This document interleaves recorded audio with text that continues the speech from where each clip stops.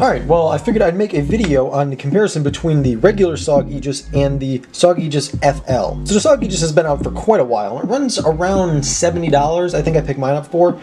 This new version here, the frame lock, runs about $20 at Walmart, which is not a bad price, but there are quite a few differences. Let's start out with the original SOG Aegis. So on the original SOG Aegis here, it's spring assisted, got a Zytel handle and an arc lock, which kind of acts as a Benchmade axis lock-ish of sorts.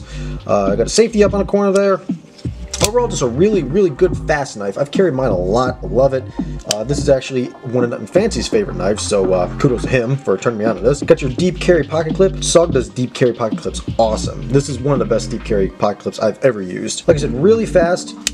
You can get this in a couple different coatings. As you can see, mine's a little beat up.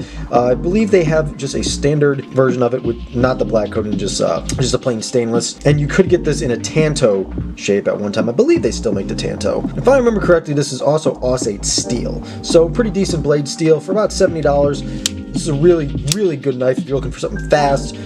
Awesome blade shape. Awesome blade shape. The SOG Aegis probably has the best blade shape out of any knife, period. One downside that I can see is that because it is a full flat ground, you could snap that tip off pretty easy if you do any sort of prying with it, which you shouldn't be doing anyway. Alright, so overall, really good knife. Now the SOG Aegis FL, or frame lock. This is non-assisted. It has a stainless handle versus the Zytel, and it's actually, as the name suggests, a frame lock. Now, I don't feel that either one is faster than the other. I mean, this guy still pops out really fast, even though it isn't assisted. I almost feel like it's faster than the assisted. That might just be me, but you have almost complete control over how fast you want it to come out, and you do have the option to slowly open it. So if that's a feature you want, you have the same blade shape. This is actually a stonewash blade, kind of got a stonewash thing going on for the whole knife.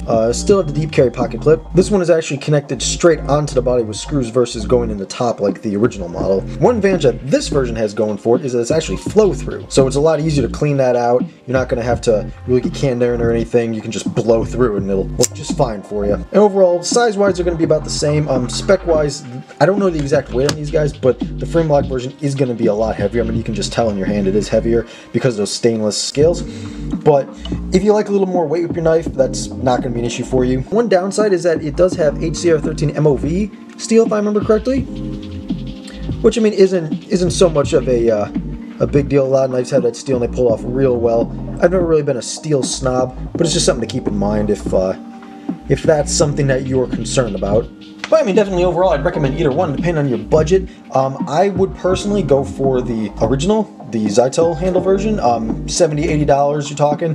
But if all you have is $20 to throw around, this is definitely a good choice. It's better than the little cheap Walmart knives that you always see hanging around. You know, the ones for like $4 or like the Ozark Trail knives. Another knife that I would say would be a contender to the Aegis frame lock would be the Kershaw Cryo. Kind of around the same price point, a little bit more expensive, but you can find this at a lot of Walmart. Kind of depends on what you're going for though. Personally, I like the SOG a little bit better because it's a little bit bigger and I prefer a little bigger knives, but you know, to each their own. I have no clue how to end videos, so I'm just going to tell you to go follow me on Instagram. I post all sorts of cool stuff on there. Tomorrow's Thanksgiving, so I got to get out of here and go to sleep because I got work tomorrow. But until next time, I will catch you in the next video.